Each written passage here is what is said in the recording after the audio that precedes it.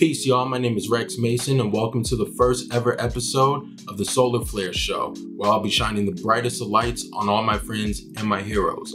Now, I'm fairly new to this thing, so please be sure to like and subscribe to my YouTube channel, and be sure to check out my website, brexmason.com, where you can find links to all my music, my merch, as well as my social media accounts, including my Discord channel. The link is in the description. Now, like I said, this is only the first episode, and it's also the holidays, so I wanted to set things off in a very special way. Because today, I'm sitting down with the guy who taught me how to make beats and who ultimately changed my life 20 years ago this year.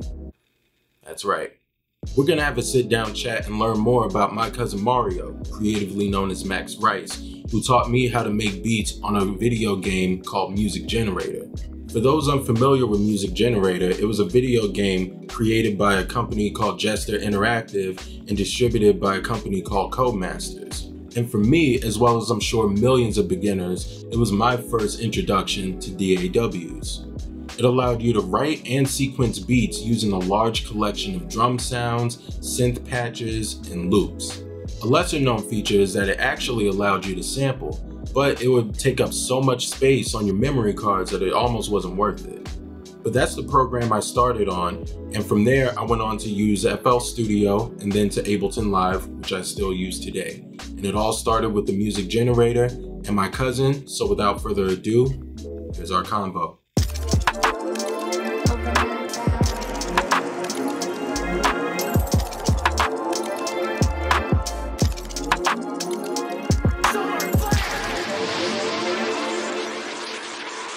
All right, peace, y'all. My name is Wrex Mason, and welcome to the show. I don't have a name for it yet, but we'll have a name for you when you hear this. When you see this. And we are joined today by the man who is solely responsible for Wrex Mason. I would not be here without him. This is my brother, my big cousin on my mom's side, who taught me how to make beats 20 years ago. So introduce yourself, bruh. Hey, peace, everybody. Salutations. This is the guy that he just introduced. I'm Mario Goodwin. That's my government name, but I go by Max Rice, aka the director of manuscript. All right, and we're gonna start from the very beginning. So I'm gonna have you tell the good people out there about yourself. So, tell them where you're from, tell them what you do, and let's start off with where you're from and what you do. Well, born in Illinois, Centerville, Illinois. That's the native land. Born in Centerville, Illinois, right on the outskirts of East St. Louis. You know, always had a love for the music. Grew up around it. Your dad, Uncle Greg, and a host of other uncles, even my dad, who played the guitar and sang in a band and things like that. But grew up in Centerville, East St. Louis. Was in honors classes throughout school. Always had a knack for words. I never really knew where that would lead to, but I won spelling bees, stuff like that. That would give people the notion, like, it might be something about this guy when it comes to letters and stuff. And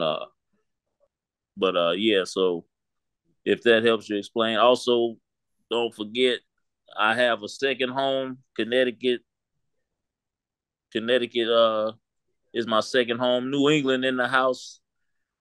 Shout out to Mass, Rhode Island, New Hampshire, Vermont, Maine, But that Connecticut, man, that's where me and Wrex Mason, we stomped on Connecticut grounds, man. So Illinois native, Connecticut resident, got a second family out there. So made a lot of friends and family out there. So, man, it's been good, man. I've been some places, and music was always with me. So that's how that go as far as my where I'm from and what I'm doing, and you know, that's the rundown on that. So what's up, Wrex? All right. So, uh, I'm gonna ask you a question. I don't think I ever asked you this question ever, and that is, how did you get introduced to hip hop?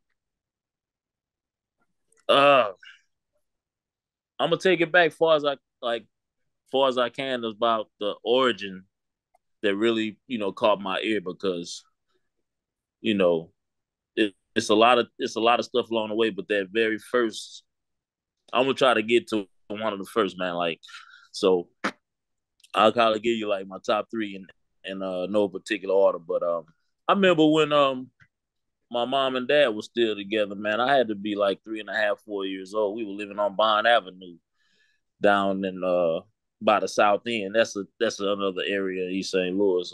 Hmm. So like they had these living room get-togethers, and I would say it was like the early 80s, 81, 82, 83, and they would be playing like Atlantic Star and all that, and then that was the 70s kind of theme, which was cool. But then I think one of them times, man, I heard Hard Times, man, Run DMC. And it's like that, and that's the way it is. And man, I was like, this rapping, man, it was a different beat than the soul music. I was like, and then I started hearing some Curtis Blow, you know what I'm saying? And but like I think that Run DMC might have been the first, even though they wasn't the first hip hop artist in my life. That was the first time I heard boom, boom, boom, that boom bapping, man. I Hmm. needed it after that, man. Like, so that, like, in my Aunt Sharon's living room where they was smoking, marijuana and having wine, and the kids had to be upstairs. They let me come down because I was good at doing the Michael Jackson. So I got some of them, them entertainment privileges in there. But like you could hear it coming, from upstairs. Like you can hear what was playing, and like we have come down, and I was like, man, but like that might have been one of the first times I heard it, and then like after that, Houdini, Uncle Allen used to have them Alpine systems, and like they was one of the other first like groups that what I'm saying that I heard. And like, man, I just them beats, man, like that got me. Like, bro, I ain't never look back after that. We ain't even gonna talk about when I heard Rakim, but like that Ron DMC, man, I have to say that was the first one of the first times, and yeah, man, that was my introduction, bro. Now, during your teens and your 20s, you amassed a crazy CD collection. I mean, crazy. And to address y'all real quick, like I don't think I've ever seen anyone else with a collection like his. I'm talking like, you know, everything from Gangstar to digging in the crates to, you know, damn near half the or most of the No Limit and Cash Money discography. Like everybody, like Fiend, Young Bleed, everybody, Cain and Abel, all of that. You know what I mean? Yeah, So yeah. I guess my question for you is like, when did you like kind of start buying rap albums, and like how much time would you spend in music stores growing up, like, listening to CDs, buying CDs, or just like music in general? Bro, I'm finna tell you now. I'm finna elaborate on what you was just saying because I already remember what you was talking about when you said the collection, bro. Because I had two CD booklets. I Mm, had a down south West Coast CD book that was a little blue and black one I had. Then I had the fat one. I had the other one with all East Coast, and mm, it was crazy because I think I didn't even think about it when I did it, but now that I think back, I separated because I was like, when I want to hear my boom bap, I don't feel like flipping through I need to already know I'm in the East Coast folder. mm. I don't waste time when it comes to because if I'm feeling some kind of way that I want what I want to hear, I need to go and be able to get it. I ain't got no patience. So and then sometimes I'll be like, man, I might miss home a little bit, miss Illinois, and I might go ahead and come on with that juvenile about the blue and black one, or put in some Spice One. Mm. You know what I'm saying? When I want to hear that, I gotta have it because then I'm gonna come through with the bass drum, them 808s, and they gonna be like, yeah, Mo back on his Midwest shit again. So yeah, man, but bro, I'm gonna tell you, I'm gonna take you back when I really start buying tapes. Because you gotta remember, I'm '80s baby, but I was a teen in the '90s Mm. because I started middle school. Well, I got to seventh grade right in the fall of 1990. So, bro, NWA and Eazy-E had already plagued the charts around where we was at, now. And I was starting to get in the NBA real heavy, the DOC. And bro, I'm gonna tell you, when I really remember when I first had felt like I had the fiend to go buy this tape, it was man. Cause I was like, man, NWA don't get no harder. And I thought Cube had wound up being first to go solo right after Easy. So I was like, man, this dude used to sell when we stayed on State Street. This dude, he got a store now. And he was right there where across from where the grocery store. He had like a trailer, like a track, like an 18-foot trailer, like the track the rigs be having. He had all this stuff in there. And bro, I went up there one time and I saw that American KKK's Most Wanted, Ice Cube. Yeah. Before I get home, I was like, why ain't nobody else on this Joker? But I had to listen to that mug, man. I listened to it and I knew that I know that album almost right now, front and backwards. But I was like, and he didn't diss him on there, so I was like, okay. I was like, these boys finna be on here, Cube solo. I was like, nah, he was gone. It kind of hurt me when I figured, but he didn't diss him on the first one, so I ain't know. But they Mm. dissed him on 100 Miles Around. I was like, oh, see, I'm just telling you, like, this the first time I had anticipated. I didn't even know he came out with a solo tape. I was like, damn, Mm. let me go on and get this cue because I know I'm finna hear. I'm telling you, I remember that like yesterday, boy. I know that tape, right? You put it on right now, bro. I rap it word for word, every song. Yeah. That's Facts. the I, one, I man. wish I could, but I'm gonna put this on No, I YouTube. know. I'm gonna put this on, you know what I'm saying? And they'll definitely like take my shit down. You know what I mean? But No, yeah, no, it's cool, bro. But oh I'm man, long winded because, bro, I remember that's what I'm saying. Like music for me in my life, I ain't gonna talk too much long before you get to the next topic. But that's what it is for me, bro. Like it captured moments in time. yeah. And I know if you name an album or you play a song, bro, I'll be able to tell you exactly what was going on in my life at that time. And that tape right there started me to spending money Yeah. Now, on music. Yeah. now I wanted to ask you, um, how was it growing up in East St. Louis, and how did it influence your relationship with music? Like, I guess a broader or a more detailed question from that is like, what were they playing on the radio when you were growing up? You know what I'm saying? And yeah, just like kind of elaborate on, growing up in East St. Louis and how it influenced your relationship with music, your music, personal music, and like what you were listening to. Man, I lived in the heart of the ghetto, bro. And I ain't say this ain't no knock on my mom and my stepdad, because Centerville is my other side with my parent, like with my mom and my stepdad, that's why the roof I came up under. Like I woke up to gunshots. That's how I knew it was time to get up. And then sometimes they'll be in the distance, like 5, 6 blocks down. You like, man, somebody getting it on. Pop, pop, pop. Sometimes them jokes will last for like 5 minutes, bro. Like I'll be like, damn, they still shooting. Hmm. Sometimes, man, joke will be on, be hobbling up the street leaking, come Dang. in front of the house. I be in the backyard hooping. Jokers be jumping the fence running from the police, and you be knowing them. Hmm. Like it was crime, dog. Like I stayed on 26, 25th was on the other side. That was one of the main streets that ran you from like down by the south end all the way to Washington Park. It damn near made me have the wrong mindset because for for a person that was looking at hip hop and seeing how cats was coming out of cities, I was like, I know this city is gritty. So I was like, this is the perfect place to start my career. So I'm like, I'm almost like thinking stupid. Like, bro, Mm, like you don't want to start your career where you waking up every other day, pop, pop, pop. Oh, time to get up. It's almost like I started doing that.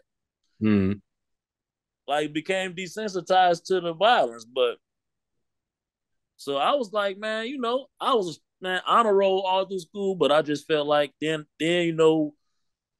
first time I got that real taste of an East Coast video. I mean, BDP was always out, but like, when I started seeing that Roots and Gangstar and Nas, like once I had really started seeing the East Coast videos though, man, like and seeing how they was like rapping under like, overpasses and walking down tracks. I was like, we got track. I was like, man, bro, like I'm telling you, bro, I already knew I was an East Coast cat at heart, but like I always knew my mind was wrapped around it so strong it'll take me out there one day, and mm. it took me, bro, for real. That's that mind is powerful, bro. Like it took me straight to the East Coast. Yeah. Yeah, Speaking of the East Coast, what led you to move to Connecticut? I'm gonna tell you how I got out there naturally, but like, bro, like knowing what I know now, like I was so hard into that wool stuff, man, and I was even dressing like it. Mm, My mind took me out there, bro. But like, what led me to go? We went to visit in '95. I think me, Dante, and Petey caught the train, and we mm. was just going, to get away. This one, y'all was still living in Trumbull. Yep. We went out, and I was like, okay, so I'm out here, but I'm with them. You know what I'm saying? Which Petey, I call him Chef Westo, like Ray Juan. He kind of was on it, but I was like, man, I was like, I'm out here. And that's when I first met my boy Darren. We went to stay over sisters. And so that was like 95 or something before my senior year. So when I finished in 98, like my the spring semester of my sophomore year, I kind of really wasn't doing too much around the crib. You know what I'm saying? I was working little odd jobs. So, you know, and sister, she had asked me did I want to come, and stay with her because it was just her, and she probably was like, it'll give you a different change of atmosphere because I was just still, in the city hooping, rhyming, doing stuff, but East St. Louis have its limitations too, you know that. So And just I said, man, and real huh? quick, sorry to cut you off. I just wanted to give a little No, context. it's good. But when Mo says sister, he means our aunt Charlene, but we call her Yeah, sister. So this isn't like yeah, his sister, nothing like that. Like we just call her sister. right. So Yeah, all right, but go ahead. she the old right. Yeah, no, I'm glad you said it because she is our aunt actually, but she's the oldest out of all of her siblings, so she was the big sister. So they just basically called her sister. She was Mm, the sister mama, basically. yeah. So no, but she had gave me the olive branch, and so I said, I always had a good relationship with her. She practically, her and all my aunts, your mom included, always had me. I was one of the first grandchildren that was around like that. So I was more like a little brother to them because I grew up with all my aunts and uncles. So I did. I went out there, man, and I reconnected with my boy Darren and started working, and I was like, I ain't visiting no, like I'm out here. And Mm, bro, like I fit in so good, even though I introduced a lot of music around here to them, like just the fact that I knew all of the East stuff, it wasn't hard to get in, you know what I'm saying, and be a part of the East Coast because I was already living like that. mm, Being out there and me having my accent, but hitting them bars, man, cats just kind of took to me, and they was just like, man, I was already saying yo and word because I was hip hop anyway. That ain't even East Coast only. That's hip hop. You go on the West Coast, and cats be living that shit just like that. mm. Like I said, bro, that's East Coast for me, man.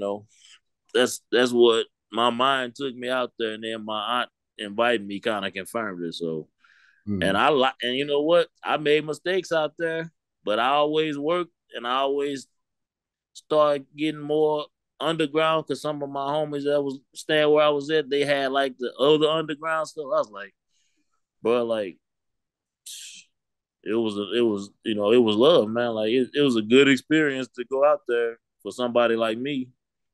You already know that. I rep CT, man. Yep. Me too. I'm like even out here. I mean, I've been in New York for almost 8 years now. And Yeah, you been there for a minute. yeah, and like even though, I got a lot of friends saying like, yo, you a New Yorker, we claim you kind of thing, but I still rep CT to the fullest. Like anywhere I go, no matter like no matter where I'm at, you know what I mean? If I'm at a show, I'll say that, yo, I'm from CT on the website. I'm from CT, you know what I mean? So it's in everything I do because it was like a huge part of my upbringing. Not just because I live there, but because, I believe No, in so many of the people there. And like they're with yeah, me whenever I do my yeah, come out here. So, you know what I mean? yeah, no. But, so And let's you can't spell Connecticut without the connect, man. So there you go.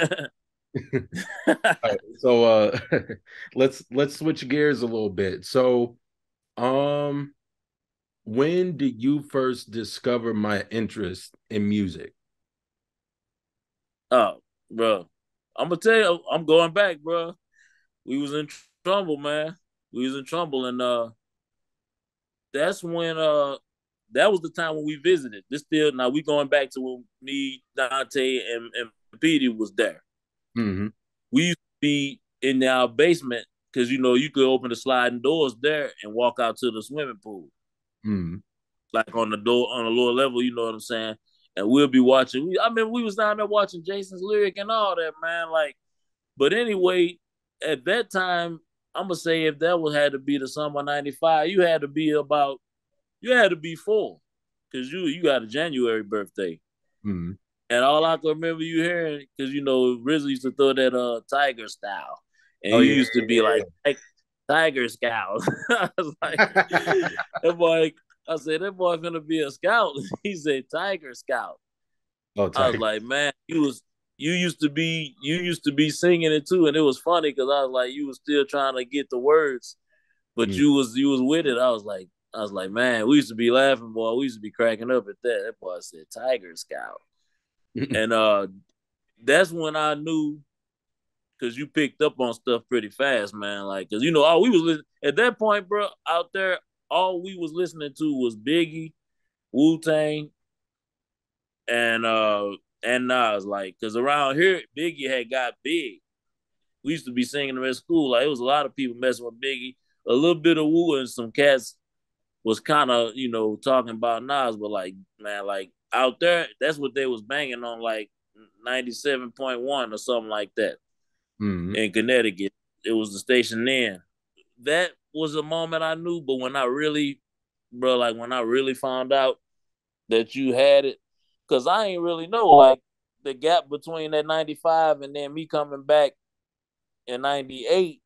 But then I left again in 2000. I left that March. And I left in May of 2000,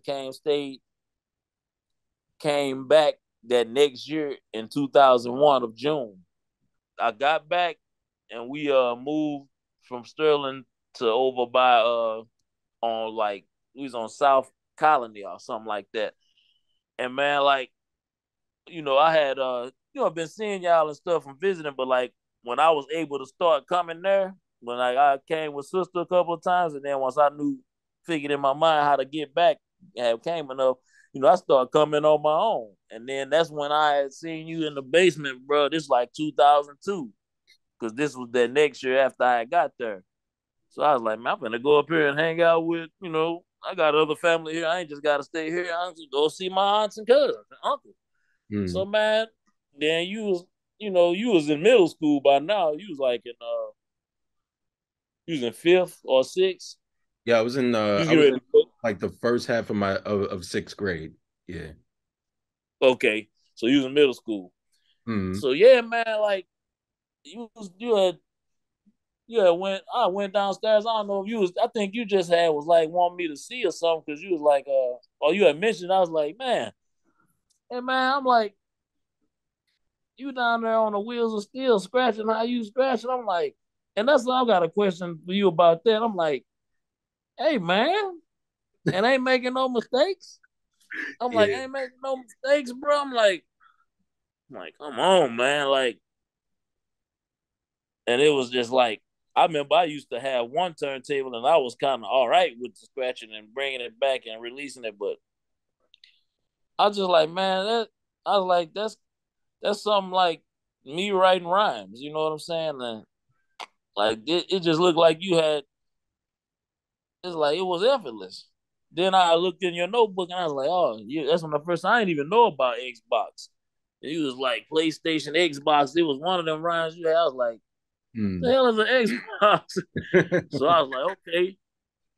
Then I started hearing. I was like, okay. So it came to me. I say, now he's scratching and he writing rhymes. I was like, and for where you was at, I was like, that was what your lifestyle was like. Your generation, Xbox stuff that you would talk about for you where you was at. So I'm like, yeah, he ain't trying to be, something he ain't. I was like, yeah, okay, it's gonna remind me of me. So I was like, but I knew I had started making beats like when I got back home from that first time. That's when I had started, you know, I heard about the generator, so I went and got one. So I was like, yeah, me and Darren and Mike used to mess with it all the time. So when I came back, I had, introduced it to a couple of people out there that didn't know. I was like, all right. So by then I had got decent at it. By the time we was where I'm saying I was seeing what you was doing, by that time I had, had a little collection of beats from home and some I had made out in Connecticut, spending time with it. But I was like, man, he scratching, he DJing and writing. So I was like, man, let me let him. I brought let you hear some of my tracks and stuff. I was like, man, yeah, it's a nice, easy to do kind of thing. Take a little work because it got a lot of stuff you could do. I was, let me see if he might be, why not? Mm. So that's I already seen that you was DJing the hardest thing to me. So I was like, yeah, let him check it out. So Yeah, so here's my recollection of it. So, guys, we're talking about like the day before Christmas Eve. So, Mo and my aunt sister, they drive up from y'all were staying in Waterbury, right? Or Meriden? that's what Meriden, yeah, because Poochie Meriden. stayed in Waterbury. Yeah. Yeah. So they drive up for the holiday. Mo couldn't even get his bags down. He, I'm like trying to say like, yo, you should like come with me to the basement. Let me show you my setup and all of that. And so like I show him the setup. Then we go upstairs. We grab one of your CDs. You had a beat CD of generator Yeah. tracks, and Yeah. and the That had one Flavoristic was one of them with the hearts. yeah, and that's the one where I was like, that one blew my mind. I was like, yo, because that intro, that dun, dun, dun, dun, dun, dun, dun, like, Yeah. yeah, like that. I was That's like, the white I was CD. like, you made this, like Yeah. you, and I needed to know how. And then you didn't even say anything. You were just like, yo, come with me. And then we went into the guest room where y'all were staying, I think, and Mm-hmm. and then you powered up the PlayStation, and then you put in a music generator, and then you made like a quick beat, and then and you didn't like I was just tuned in, I was just dialed in, I was watching everything, and then you were like, yo, I'm like, all right, I'm gonna go downstairs, I'm gonna like chop it up with everybody else. Here, you try now. And I was up there for maybe I was up there for a good while. I want to say it was like 2.5 to like 3 hours before my mom came up. and like had to turn off the TV for me. I mean, Yep. I had already made a beat in that time, but like she had to come up and like turn off the TV, like, yo, this is family time, come down and hang with the family. And I think around that time my grandparents, God rest their souls, they had gotten there too. So I think I had to help them with like, you know, the Yeah. luggage and everything, and you know, the typical family stuff you do around Christmas. Yeah. So I'm like, it was family time, man. He was spending time with some of his cousins. Yeah, but nah, man, you know how our parents do it. You know, you come out your room, I say, man, you know, that's he's starting his career up in here, man. He mm, in school. But yeah, man, that sound about right, cause like and you like you said, you ain't let me get my bags. Now I couldn't get them down fast enough. mm. Cause you know, man, I was a bit older than y'all, but like I'm one of the cousins, like it just never mattered. I was like, man, you know, that's the point where I like to be in my family life from the jump, because then you can have more connection. You know what I'm saying? So Mm, I was good with it. I was like, then you know, to know you was walking that path, I was like, you know what, get me. Cause see, I don't really like to read, bro. And then you know the game, the program, cause it's more like a program, cause it's not really a game. mm, It came with that book, and I just kind of me figured it out on my own. I look at some stuff, but I just messed with it so much to where I figured out. But I'm like, man, for you, like you say, to know, because I showed you some stuff, but like for that other stuff, man, you had to kind of like, I was like, did he read the book? Because I ain't really go into that because I couldn't about what the book said because I didn't read it. mm, So I'm like, what did he do? I'm like, to get the understanding of how to separate the riffs and you know the echoes and all that. You know, I think I had showed you the volume and stuff at the bottom, you know, to take it from to fade it out. mm, But like just the other stuff, I know I didn't spend that much time with you as far as sitting there with you and walking you through it. Cause like I said, the next time when I actually did leave it, I don't know how long was it. What did I come back like the next like 2 weekends after that, or was it? Because I yeah, know I ain't leaving with you all super long because I was gonna want that mug back. yeah, So I say maybe 2 weeks because I did want to give you time not only to just you know so you can get comfortable. I was like, I know if he since he understand music, it ain't gonna take him long. But mm. I'm gonna be honest, bro. Like you said, it took you a couple of hours to make the first one. Like for you to no, I came back, bro. Your whole tape. I think that was a 90-minute tape or something. Even if it was a 60-minute tape, bro, that's impressive. To Mm. have it filled up on both sides. Yeah. I'm And like, man, he trying to get a deal without me on this one? You know, I say he gonna try to get a deal without me. I don't want to let him that much. No, I'm just, you know, busting your balls, man. But no, yeah. bro, like I was impressed because, and not only was it a tape full of beats filled up, the way you made yours ain't how mine were. Your beats sounded totally different from mine, Mm, and that's the love. That's why I love it because you know I would make mine straight up sometimes from scratch from a simple sound. You already know because you'd seen it and heard it, and because I hear it like that, you know, that's why I was like asking you sometimes. I was like, man, just try to see if you can make it from scratch. But what you kind of did because the way you broke your riffs up, I didn't do mine like that. Or if you started from a single sound, I was like, damn, that's crazy that you can get a whole nother sound just by you know you being your own, hearing the way you hear it. And that's why I was like, man, yeah, you. I was like, bro, he got it, bro. I was like, he got all of them, and I felt like then I was happy for you because I knew you wouldn't need to. You could really establish your. You could put all your own vibes out there because, like, with the then you could. I was like, he could scratch on his own tracks and rap. I was like, he a triple threat. that kind of leads And into my last question. So, like when you initially showed me how to, you know, like ran through it one time and was like, all right, figure it out. Did you ever imagine that it would like change the trajectory of my life? I I couldn't really put a finger on as far as the exact destination it will lead you to, but I know what it did for me.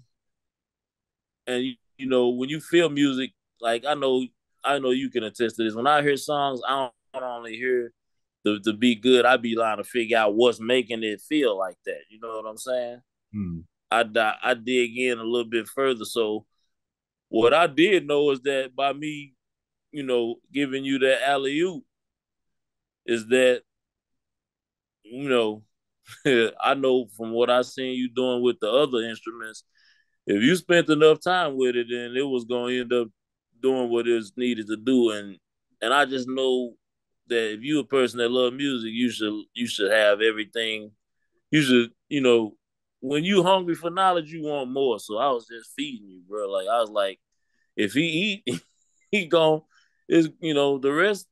That's all you was already doing it. So I was just like, man, here. So I mean, I felt like if you were scratching like beat like Jazzy Jeff at 11, if I give you some production software, won't you be doing it like Cream? And I gave you what to listen to. And I just, man, that's just, and then like outside of music, bro, that's just me. Like if I get something good, I like everybody to be happy. I'm like, bro, you gotta experience this. Like, you know what I'm saying? If I get hit with 1 million and I get to start traveling and looking at fish in clear water run across my field, like man, somebody else need to see this because this is amazing. So Hmm. that's kind of that's the vibe I had from it. Then I couldn't like on a musical level, bro. Like even though you was my cousin that was years younger than me, your comprehension was like me talking to somebody that was already in the industry because people that love it, that hip hop like us, is rare, man. They don't like they care. I just want to say, man, rap is something we do. Hip hop is something you live. This was like all I wanted to do.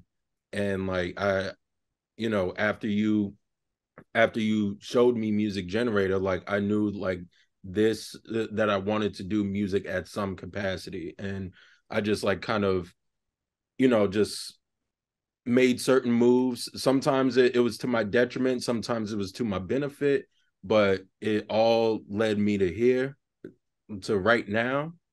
And I have you to thank for that.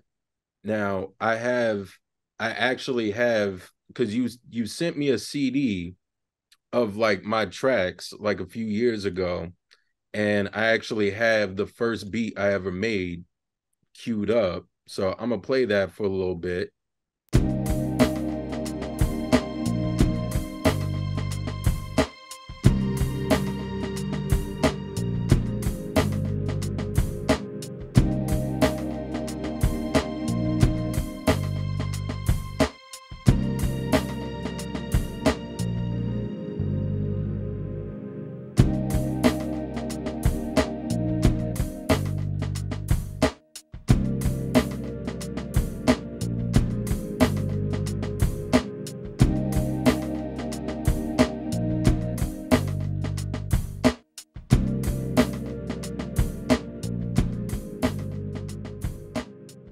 You gotta start somewhere, man. But look where you ended up. But Yeah, like that was it. It just gave you the opportunity to express your inner, because beats is like rhymes, man. You got to get them out. It's mm, therapeutic, to get them out. So man, I'm glad you was able to bless us with that the ill loops, man. yeah, man. And I'm actually gonna I'm gonna release a tape by the time this comes out. I'll have like released like a little EP of like some of those beats. You know what I mean? I'm thinking like maybe Yeah, I'll probably do like 8 to 10 of those tracks. You know what I mean? yeah. And so just so people can understand like and know like where I came from, how I started.